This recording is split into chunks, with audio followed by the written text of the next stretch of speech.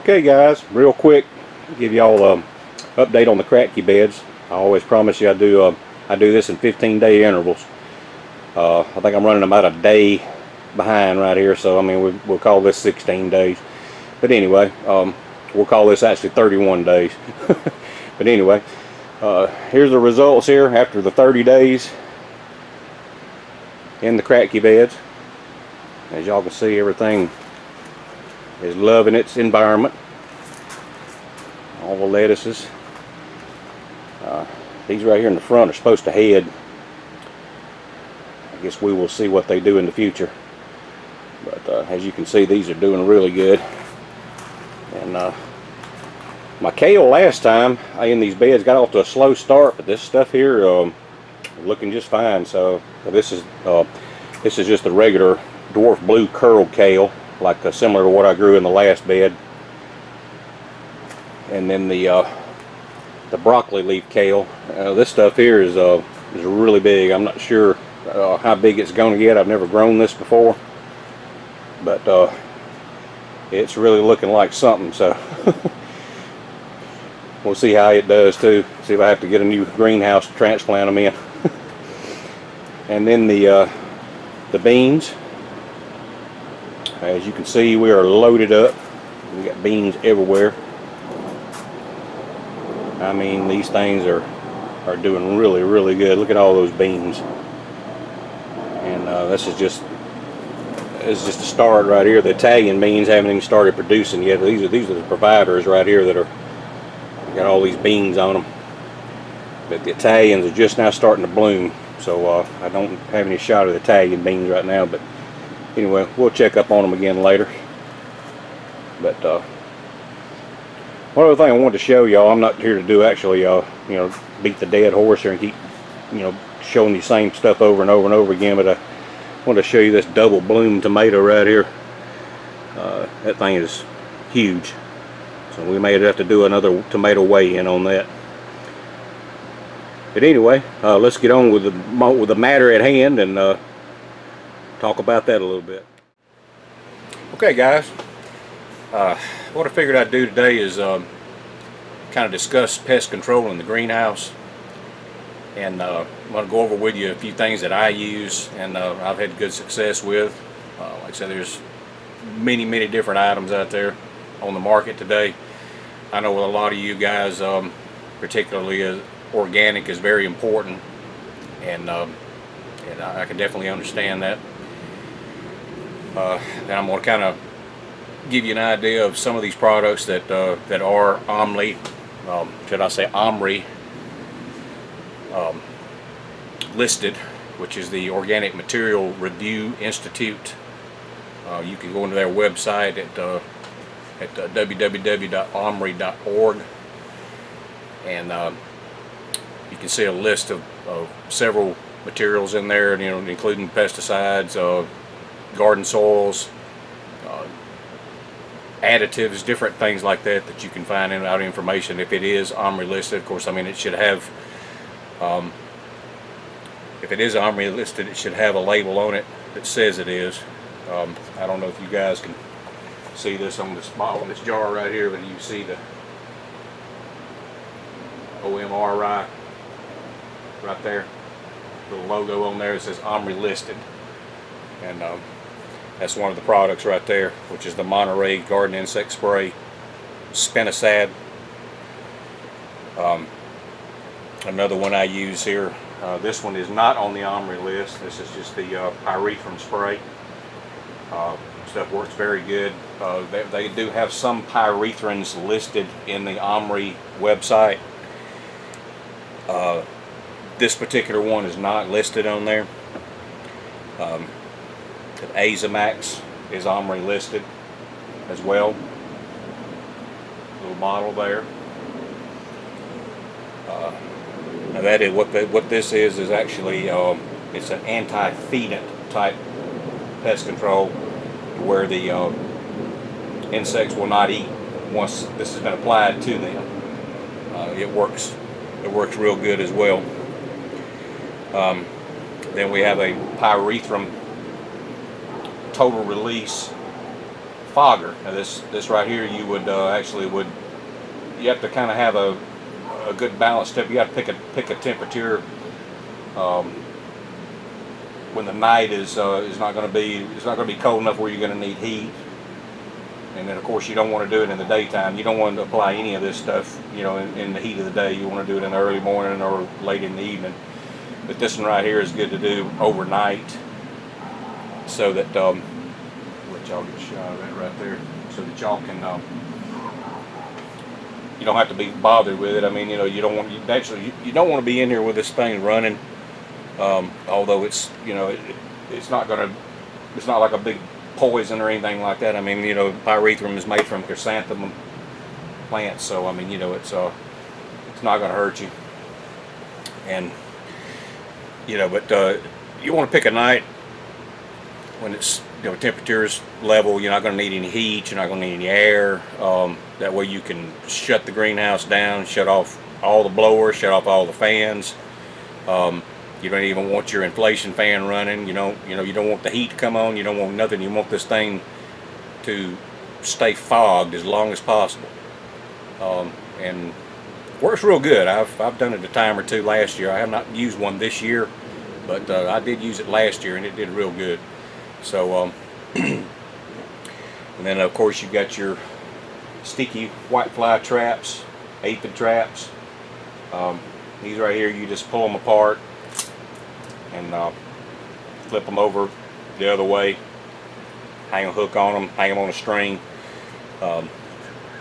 I found those right there to be about the best ones. I bought some at a bargain one time, and they came, you know, I got a lot of them, like 100 for, you know, next to nothing. But the things didn't, I mean, they weren't sticky at all, so I wound up having to buy you know, cans of sticky trap stuff, or you could use various different items. Tanglefoot, you can use that if you want to on them, but it's the fact of having to take them out of the box and they're supposed to be ready to use, and they have peel off papers on them. Nah, the things wasn't even sticky enough. I mean, the white flies would land on them and, you know, jump right back off. So that ain't no good. You know, once they get on there, you want them to stay on there. So just something, keep that in mind, you know, when you're shopping for sticky traps in particular, you know, and I'll spend a little bit more and get some that got some sticky on them. So you know, just keep that in mind. And one other, I'm going to give you a recipe for one that I do. It's a homemade remedy. And you just take a 32-ounce bottle like this right here. It's a plain old spray bottle. You can get them at the dollar store, Walmart, anywhere like that. You know, it's a plain old spray bottle. You've all seen them. You all have them. And you want to take them. You want to put you 23 ounces of water in there, and then you want to mix 9 ounces of rubbing alcohol and 1 teaspoon of dish soap. Now your rubbing alcohol, if it's if you keep it around 50-70%, something like that, then you know that's you'll stay with that ratio around 9 ounces. If you got something stronger laying around, you know, you might want to cut that back to, you know, maybe 7 ounces or something like that. I mean, I would anyway, but and shake it up real good and apply it to the underside, the leaves of your plants. And then that's true with any of this stuff. You know, you want to make sure that you know, you're getting the undersides of those leaves, because that is where them bugs love to hide, and they will hide from you.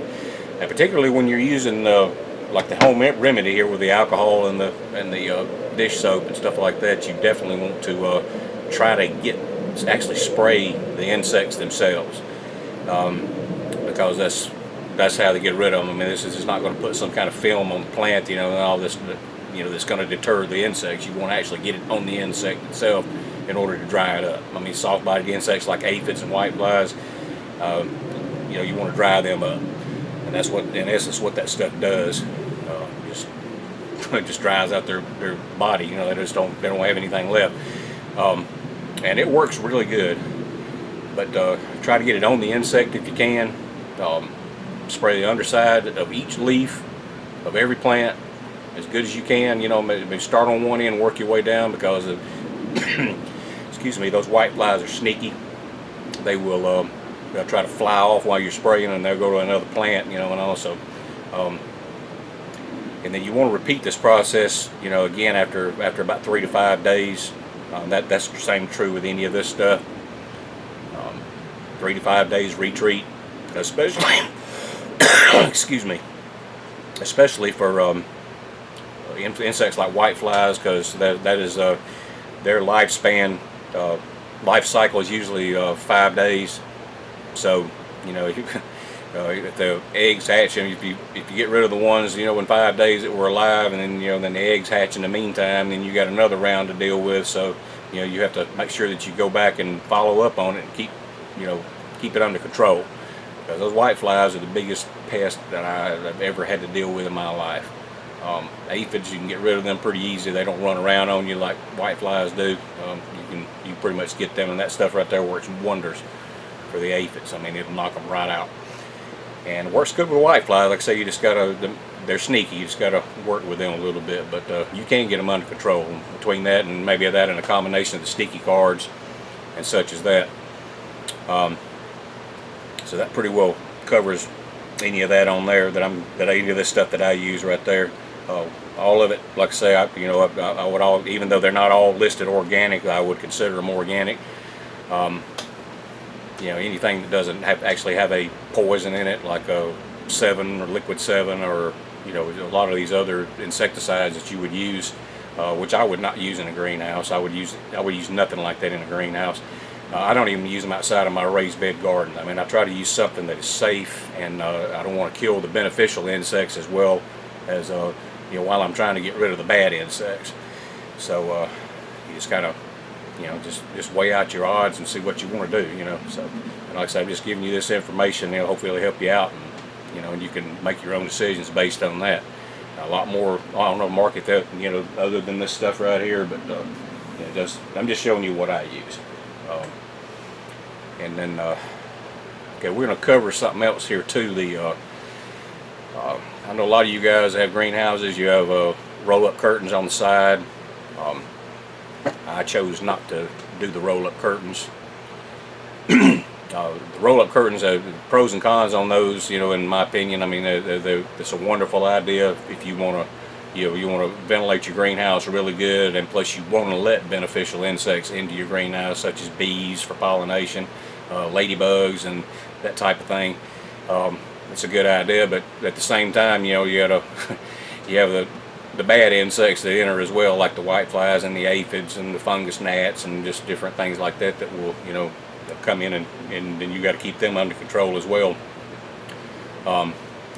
But I chose not to go that route because I've got my greenhouse set. It's not, you know, my greenhouse is not real large. It's 14 by 20, and you know, and all, and I can keep it pretty well under control in here as far as the heating and the ventilation and the cooling of it. So I chose not to go that route, and I try to keep it sealed up. As a matter of fact, I'm going to show you guys the screen mesh that I actually ordered as insect mesh for greenhouses that I ordered, and put it on my screen windows and my screen over my louvers as well. So let me show you that. Okay guys, so what I've done here is installed a insect screen mesh in place of the original screen material that was inside the window frames.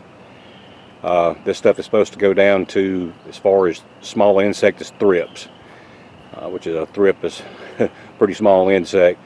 So this should keep the white flies and the aphids and various other critters out.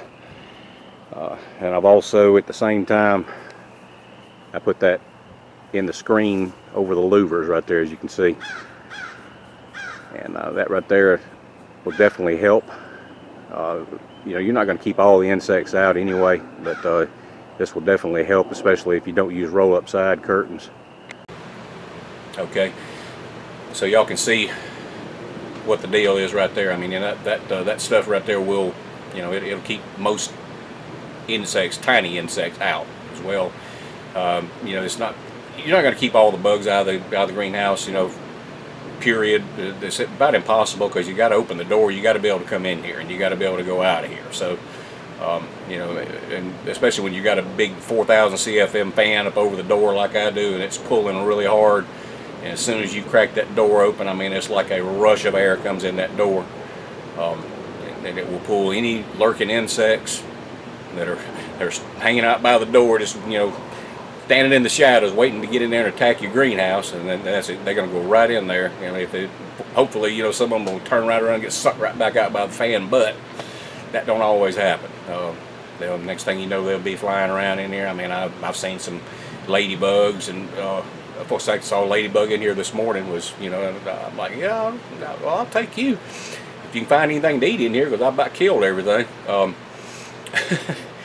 But anyway, that's just an example right there, and you know that that ladybug did not come through that screen right there or through that louver. I mean, you know, she did not.